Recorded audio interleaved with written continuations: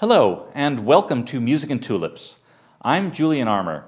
Today's performance is tied not only to the Second World War, but to a neighbourhood in Ottawa, the hometown of the Canadian Tulip Festival. In 2019, a former director of the festival, David O'Malley, completed a 2-year project where he researched and maps residences in a 160 square block area surrounding his home who had lost a soldier in the war between 1939 and 1945. 505 residences are indicated by markers on the map, each one of which lost a son, father, husband, or brother. When I first saw David's map, as a musician, I couldn't help notice a musical pattern in the street lines and colored dots, resident markers on the map. I produced a string of notes based on the markers, showed the notes and the map to a very gifted Ottawa composer named Gilles Leclerc, and suggested the possibility of using the note patterns and the map as inspiration for a composition. In honor of the lost lives represented on David's map, within 2 days, Gilles produced a deeply moving piece of music which you're about to hear. Most of the residences on the map were in an area of Canada's capital known as the Glebe. The title of Gilles' piece is Glebe North, Leaving Home. The music will be performed by myself on cello and by my son, Francis, on piano. And then, as a tribute to the lost lives represented by the map, Francis and I will follow with a performance of the Bach Gounod Ave Maria.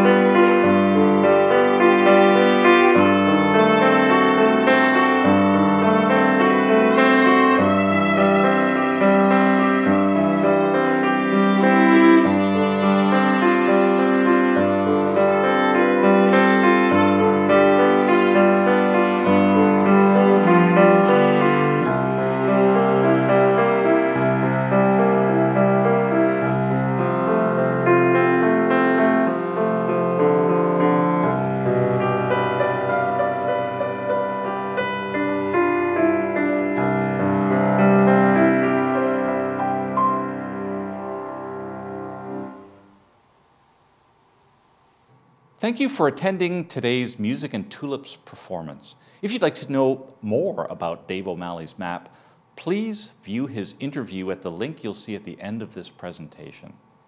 And please return each day until the end of the festival for the posting of a fresh Music and Tulips presentation on our Tulip TV YouTube channel at www.tulipfestival.ca.